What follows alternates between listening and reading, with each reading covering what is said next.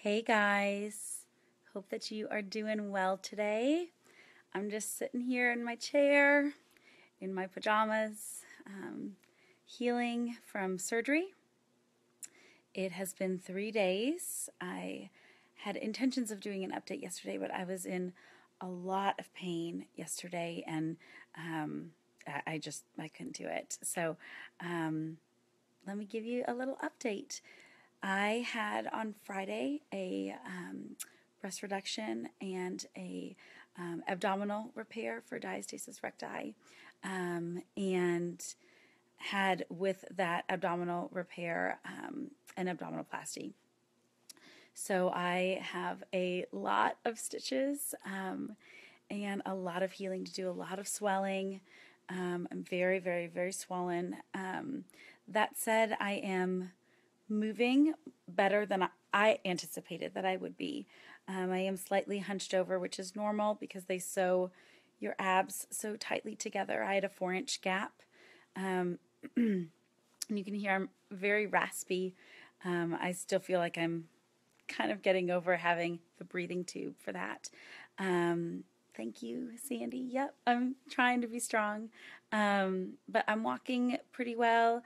I have just one drain, which I'm grateful that I don't have to deal with many of those. But I have one drain on my left hip, and the output is getting lighter, which is a good sign. But still, I'll have that drain for a little while. Today, I went to the doctor, to the nurses, so that they could check all of my bandages and put new dressings on everything. And so it was the first time that actually I had everything off since Friday and could see everything and see, all the stitches and where things are swollen and where the drain goes and all of that. The drain is no fun, Anne Marie. But everything looked great. There isn't any signs of infection. I will tell you, the one problem that I'm having is that I am so constipated. I hope that isn't TMI, but from all of the pain medication, from the surgery, all of that, that is really my big struggle right now. And so we're doing kind of all the right things for that to happen, but I'm having a lot of abdominal pain, not just from the surgery, but just gas pain. So hopefully that's going to resolve itself soon. I am sitting in this chair, my window. I'm sorry, I have windows right here, so the light's a little funny.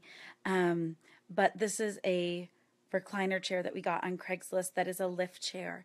And I tell you, that was the best money we could have spent prior to the surgery. It's really made it a lot easier for me to get in and out of the chair. It's where I'm sleeping. They said that I'll likely sleep here for at least 3 weeks. I have found that I can't grab it right now, but I've got a little pillow like you use on an airplane that has kept me pretty comfortable for sleeping.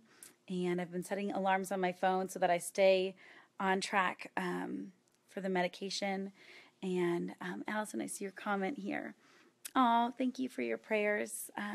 This is a journey, and I think that this is a journey that a lot of people aren't willing to share, or they feel embarrassed to share about it, or it feels too private. And I don't know, I just felt really compelled that I know that a lot of women go through this, and so I wanted to bring you all along for it. So thank you for your prayers and your kind words. That means a lot, Allison. Anyway, this chair has been great, and I've been sleeping in it, and we've got a little half bath right nearby, and I can look at our Christmas tree, so that's been really nice. Some friends sent us soup today, so I'm so grateful for that. And a meal train is starting on Wednesday when my mother-in-law and sister-in-law leave, so we're set in that area, which has been great. Y'all can also pray for my kids, particularly Ezra. He doesn't understand why mommy is not picking him up and keeps saying that she can't pick him up, and that's really frustrating him. I can't lift anything more than 3 pounds. I probably won't be able to lift Ezra for a good, probably at least 6 weeks. So someone can set him on my lap, but because I'm so tender, and he's 2 and a boy, and so it's hard for him to just sit quiet. So just that he is feeling loved by everyone else, and I hate that I can't pick him up. Um, yeah, I see Christian saying that the pain meds wreak havoc on your guts. It's so true.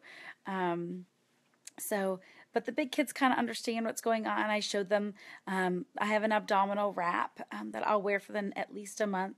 So I showed them that. They haven't obviously seen any of the stitches and really have no need to, but it's hard. It's just hard with mommy not being able to get up and do the things that they're used to, right? So, anyway, I just wanted to pop in here and let you guys know what's going on. The good thing is that I'm feeling well enough that I can sit with my laptop, and I've been doing some writing, which has been fun. So you can expect me to try to be keeping up with the blog and working on some new things as well in between sleep and doing laps around my living room. So anyway, thanks for joining me in this, and I'll see you guys soon. Bye.